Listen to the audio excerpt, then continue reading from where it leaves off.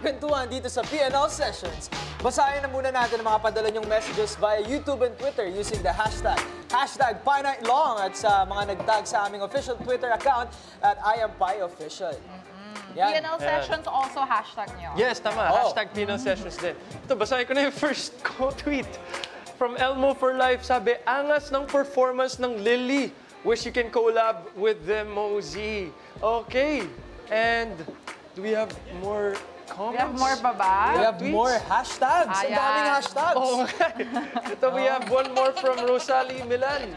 O yun, Isa pong tofu sisig. Sisig ngayon, nangingi na sila na sisig ngayon. Opo. Nagkaya ka kasi, Jello eh. Kaya nga, nagutom kasi ako, bro. We got another one from Aaron. Si Aaron, hi! Grabe ang switch of new life sa Lily. Salamat kay Joshua ng JBK. Actually, you know what? Napanood ko yung X Factor mo. That's why you're so familiar. Anyways, yes, that's so awesome. All is fresh, all is calm, all is bright, all is new. Wow! Lahat-lahat na. Lahat. Naramdaman ko yun, ah. Oo. And we've got, Lily. Sabi ni Cheryl Ann Pascual, we love you, Lily. Oy, grabe. Yes. Sana all love, no? Grabe. ayan, we have a comment then from Joy Mendoza Gallardo. Sabi niya, go Joshua! Magaling yung new vocalist. Totoo yun, he's a singer and a theater actor. I want to hear him sing theater later, like Broadway. Yeah, no? Sample na natin. For sure, versatile talaga yung talent. Kasi he's in Lily. Exactly. Grabe. Ayan. So thank you guys so much for sending your unbags, mga katropa. Make sure na i-scan nyo rin yung QR code na makikita nyo on the screen or go to pie.com.ph/join para makisali kayo sa real-time interactions here sa show. Ayan. Ayan, from your messages, mga katropay, punta naman tayo sa message ng kantang Oo, Ikaw. Wow. Once again, we give you Jeka Morales!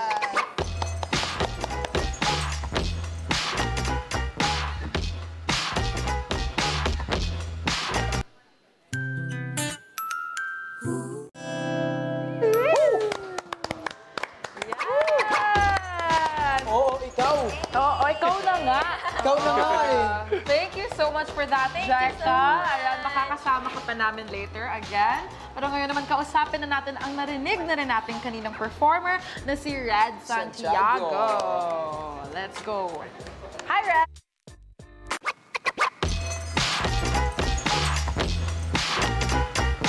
Andrew Dad is watching. Sabi niya, ang galing mo daw na. Salamat pa, salamat. Yes, gusto mo bang mag-greet sa ating mga katropa ngayon? Ayun, hi sa inyo mga katropa. Ayan, maraming salamat po sa panonood niyo sa akin yan. Pag-support niyo sa akin. Siyempre sa special someone mo, kung meron ka man, no? Meron ka ba? Ayan, siyempre, meron tayo dyan. Si Papa, maraming salamat, Papa. Maraming sa pagsuporta sa akin kahit mahirap yung maraming struggle sa buhay natin. Ayan. And siyempre, sa manager ko na nandyan. Ayan, si maraming salamat po. Yes. And kay Dada, maraming po salamat po sa inyo. Yan. Yes, Red, balita namin, bago ka naging recording artist, naging band member ka muna. Ng Lily? Sila rin pala, no? Yeah, pero pwede mo ba kaming kwentuhan kung ano yung pag-transition, paano yung experience na yun from being in a band to becoming a solo artist? At saka, kung ano siya sa band. Kung ano yung ginampanan mo sa band mo? Isa po akong rhythm vocalist.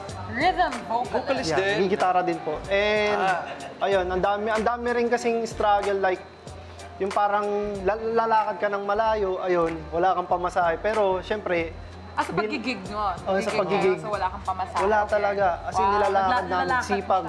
Paano kunwari, saan yung gig mo? And saan ka galing? Gano'ng kalayo nung nilakad mo? Example na natin siguro dito sa ABS, tapos sa may Sentries. Lalakarin mo siya. Lalakarin mo. Kasi wala eh, parang minsan pag may pera, ayun, sige. Pero pag walang pera, yung pera na yun is gagamitin na lang for pamasa sa pagkain, pero hindi siya magiging pamasahe kundi lalakarin mo talaga. Bit-bit mo pa, no? Yung instrument Mga mo. gitara, mga... Wow, grabe. Yes, Oo. talaga. Tapos sinasabay mo rin tong singing sa pag-aaral mo. Opo. Ayan, anong year mo na and anong course yung Ayun, kinukuha first year mo? high school, isa po akong BSIT. First year high school? Teka. Tama ba? High school First ka year pala. college pala. Sorry. Nagtaka ako eh. First year college. Ano? BSIT. Aling, sorry, anong course? BSIT. BSIT. Ano yun? Ayan. What is that? Para siyang, yun, IT nga, computer. Ayun, coding. Na may business. Doon ka rin, klase ko to. Klase, nakakrose kami. Kaya pala halos parehas din ng uniform. Tama. Di ba? Pero Red, kamusta naman yun? Yung pagiging estudyante mo at pagiging recording artist mo rin. Kwento mo kami anong experience for you. Masaya naman po kasi hindi siya naging struggle sa akin. Bagkus parang mas sinipagan ko pa yung music, then music aral, yun. Mas sinipag ko po. Grabe. Passionate talaga. At ito pa, meron siyang isa pang song. Original niya. Ang title ay Pinapalaya na Kita. Grabe. Ano ba kwento about this song? Yung song is about siya sa tao na gusto magpalaya, deliverance, forgiveness, and ayun. Okay. Uy. Ikaw ba? Uy. Nararamdaman mo rin. Tumutusok eh. Ayun. Kaya pala wala ng someone, no? Nawala. Nawala. Kung wala nga eh. Hindi ko Pinalaya mo na kasi. Lumaya na. Okay. For sure, gusto nang marinig ng mga katropay natin yan. Kaya naman, to sing his original song, Pinapalaya na Kita. Ito na ang singer, indie actor, writer, and stardom music production artist, Red Santiago! Patayain na natin siya. Lumaya na. Joke na yun eh.